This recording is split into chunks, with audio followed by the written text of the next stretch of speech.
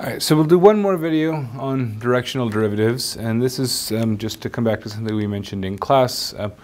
It's a final consequence of this theorem here, which is thinking about what this is actually telling us. What does the directional derivative tell us, right? And in particular, what is the significance of the gradient vector? What information is contained in that gradient vector? So one of the things that we'll note is that the directional derivative is given by the dot product, right? So it's the gradient at a point dotted with a unit vector. And we know from linear algebra, from math 1410, let's say, that I can write the dot product as the gradient of the first, or the magnitude of the first vector, so magnitude of the gradient, times the magnitude of the second vector. But remember, u is a unit vector, so that magnitude does not appear, times cosine of the angle between them, right? So the way you want to think about this is you've got, so let's put in, say, a coordinate system. So here's your coordinate system, right? And you're at some point. So here's your point AB. All right. And you want to move in the direction of some vector, let's say u. And you want to know how your function is going to change when you head off in that direction. Okay? Well, the way you maybe should think about it is this, is that through that point, I have a level curve for my function. Maybe it looks something like this, okay? So here is f of x, y equals c, right? Some level curve, and maybe I've got some collection of these level curves, right? There's a bunch of them. But I've in particular got this one level curve there. Well, we've discussed the fact that the gradient is always a normal vector for that level curve. And I think this gives you a sort of an idea of how to understand the directional derivative. Think of the directional derivative as giving you this rate of change. Think of this as an elevation map, right? Where the spacing between, let's say that, you know, each curve represents an elevation gain of let's say 10 meters or something like that, right? So that the spacing, you know, the distance between level curves gives you some idea of the steepness, right? And if you are at a certain point and you want to move off in some direction, right? And maybe you kind of, let's put in the, you know, so the next level curve is maybe somewhere like that, right? And so you want to know kind of, you know, the rate of change. Well, if you think in terms of elevation maps, you can think, okay, if I go in this direction, well, you know, I'm not moving in the direction of the gradient, and the gradient is telling me what? The gradient is sort of telling me the direction in which the function is increasing most rapidly. It's giving this direction of steepest ascent, right? So if these are, you know, if as we go out we're doing an elevation increase, then this is, I don't know, like some kind of crater or something. Here's the bottom of my crater, and I'm climbing my way out. And so following the gradient, well, that might be a bit of a steep climb. So maybe you kind of have to, you know, well, you don't want to just go along the level because then you're not climbing at all, right? Your elevation is remaining constant. And of course, we know that the direction, you know, so the tangent to that level is perpendicular to the gradient. That's the whole point of the, you know, thinking of the gradient vector as a normal. It's perpendicular to the levels. But, you know, you want to kind of gradually climb up, do some, you know, maybe some switchbacks or whatever, however you want to think about it, right? Then you want to move at some angle to the gradient, right? So you have this angle in here. So here's that angle theta fits in there, right?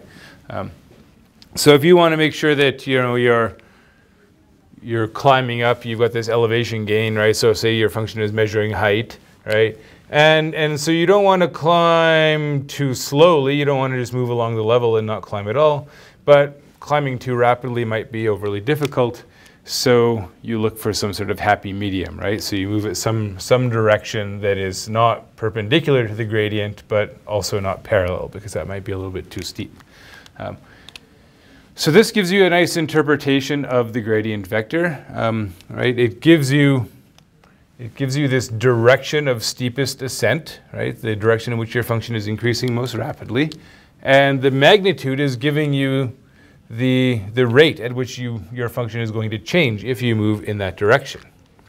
Okay, so related to this problem is there's a mathematical problem which is sometimes called it's either known as sort of steepest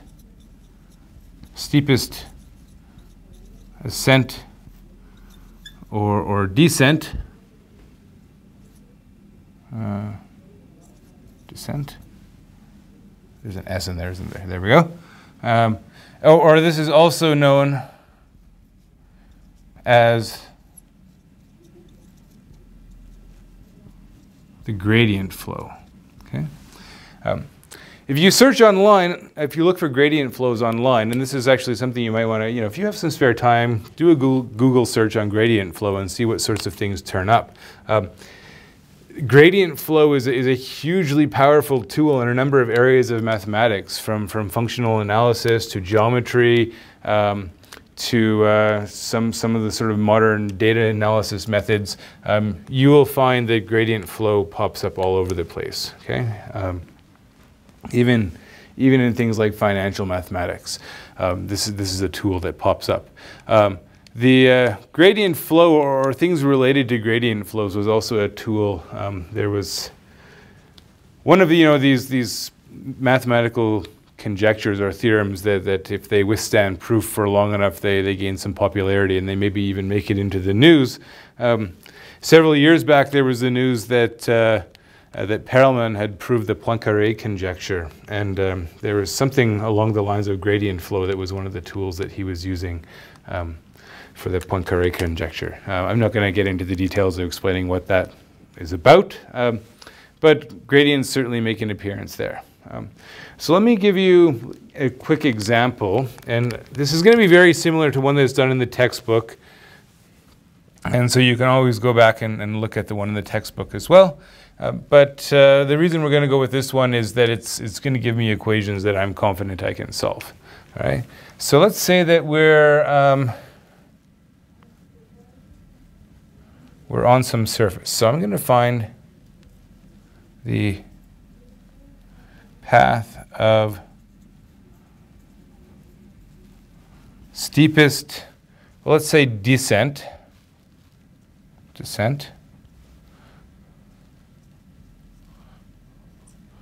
And we're going to go along the surface. So let's say z equals, let's say 8 minus x squared minus 2y squared. And we're going to starting at the point, let's do 2, 1. Let's see if x is 1. So if x is 2 and y is 1, then I guess we're at, well, let's start a little bit higher. 1, 1, 2. Sorry, I know I'm making a mess of my board. 1, 1. So if x is 1, 1, 1, 5. That seems like a good point to start. Okay. So we want a path along the surface, but I'm actually going to start by working out I'm going to work things out in the plane, right? So z, right? Z is a function of two variables. So z is a function of x and y. So here's my f of x, y, right? And I'm going to apply this idea here. So we want to think of level curves. In fact, we know what the level curves look like for this thing, right? The level curves for this, they're going to be ellipses. So the idea is that you've got ellipses. I might be drawing these the wrong way, but it'll illustrate the idea even if my ellipses aren't actually accurate. So we've got these ellipses. We're starting, you know, at the point, let's say 1, 1. So somewhere here, here's that point. And what we're going to do is we want to find sort of the steepest path down this hill, right? If we think of this as a surface, what does this thing look like as a surface? Well, it's an elliptic paraboloid that's opening downwards. So you get a surface that looks something like this, right? Okay. And you're starting at some point here on the surface, and you're trying to figure out, you know, what's the fastest way down. That's what we're looking for. Okay. Well, what you want to do here, what you're going to do is you're going to use this idea of the gradient, and that the gradient is giving you sort of the max rate of change.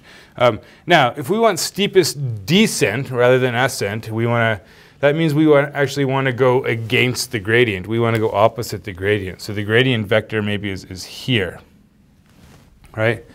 And we want to go in the opposite direction because, you know, rather than getting sort of maximum increase, we want maximum decrease. So we want theta to be pi, right? 180 degrees. We want to go opposite the gradient. That's going to maximize things. And so if we kind of go against the gradient at every step, we can construct this path, right? Where every time, so the idea is that every single time you cross a level curve, you're crossing every level curve at right angles, okay? That's how you're going to get the steepest descent. So how do you guarantee that you're always crossing at right angles? How do you work this out? Well, it looks like this. Let me put these down.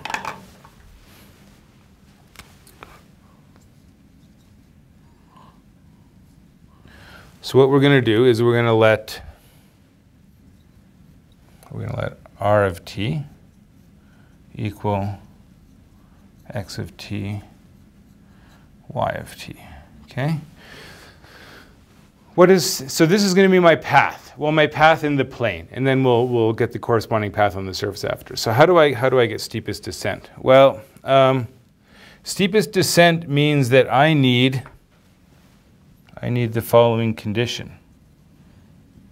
I need to guarantee that r prime, right, the tangent vector to my curve, right, the tangent to my curve, I want that to be opposite the gradient. So I want r prime to be minus, and maybe there's a scalar multiple in here, so maybe we'll say k. K is going to be positive. Some multiple of the gradient of f. Where? At a point on the curve, given by r of t. So gradient of f at r of t. Okay?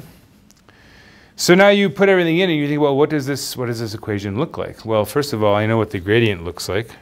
I know that the gradient looks like minus 2x minus 4y. Okay? And so what I have here is I have x prime of t, y prime of t equals some minus k times minus 2x minus 4y. All right? And so that means that you need x prime of t to be 2k x of t. You need y prime of t to be 4k y of t. And those are differential equations that you can solve, right? X prime, well, x of t is going to be, say, x naught e to the 2kt. Y of t is y naught e to the 4kt, right? You can solve those equations. And in fact, you know what x naught and y naught have to be, right? You can set things so that when t is equal to 0, you're at that point. So we can take x naught to be 1. We can take y naught to be 1. And And by the way, e to the 4 kt is just the square of e to the 2 kt. So really what this is saying is that y should equal x squared, right? So this curve here it's part of a parabola, okay? That's the curve that you need to take if you want to be perpendicular to each of those level curves as you make your way down, okay?